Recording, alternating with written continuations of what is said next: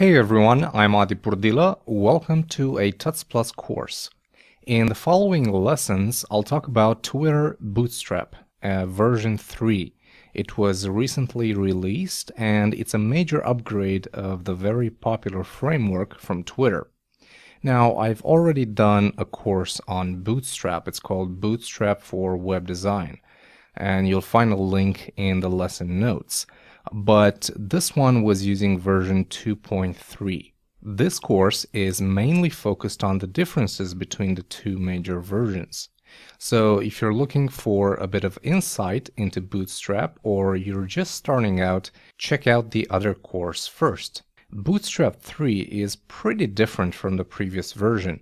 It has a brand new grid system, it's mobile first, which is awesome because you get a responsive framework by default, and has lots of smaller changes that make it even more awesome.